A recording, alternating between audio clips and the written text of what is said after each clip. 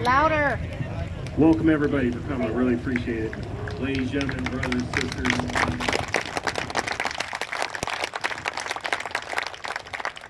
My name's Errol. I'm the president of the Vietnam Vets Legacy Vets Motorcycle Club Citizen Crew. I'd just like to welcome everybody to today's ceremony. Thanks to Green Beret, Color Guard for showing up, and everybody else. President Ronald Reagan once said, "I don't have to tell you how fragile this precious gift of freedom is.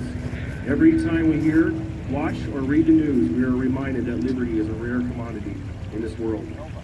We honor our heroes today and remember their achievement, their courage, and their dedication. We say thank you for their sacrifices.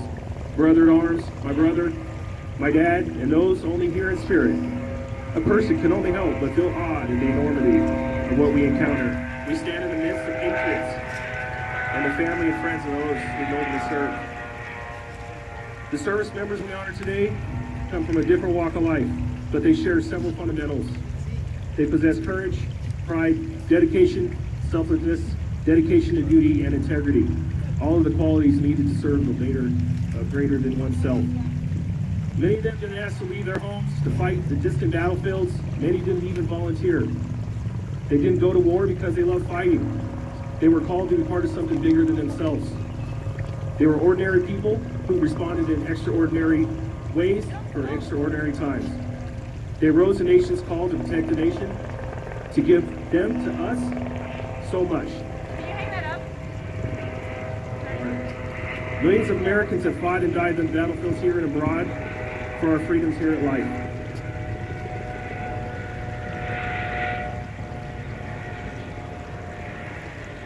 All right, so we've awarded medals to many soldiers and their names put on buildings for them to honor them for their bravery, but nothing can replace what they've left behind from a fallen service member. No number of medals, ribbons can comfort those that left behind. This is not a time to be sad, but it's a time to be proud. Be proud of who we are. Be proud of knowing that we have known such brave souls. and Billy Hardware were two of those two brave souls who did answer the call to duty and fought for my and our freedoms. I miss and love you both, brothers, with all respect. I'd like to thank and recognize all service members and veterans that are here and their families. Today, people throughout our country will gather to do this in remembrance and pay gratitude for those who served our country. Our gathering is just a small spark in the flame of pride that burns across this nation and every day. It is not a lot, but it is a small way to honor those who made the ultimate sacrifice for our freedoms. Your presence here today is that of the people gathering all across the United States and America to do a tribute to those troops that were lost, for their families.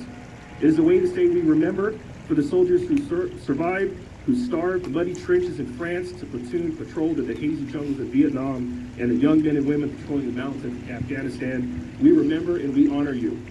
Thank you for attending today. God bless your family, God bless our troops, and God bless America. Amen.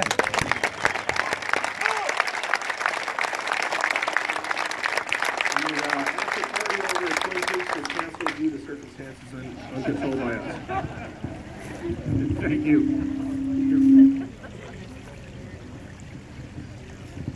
At this time, would you please stand for the presentation of our wreath by Frank Flores to honor our comrades who lost their lives in defense of our nation.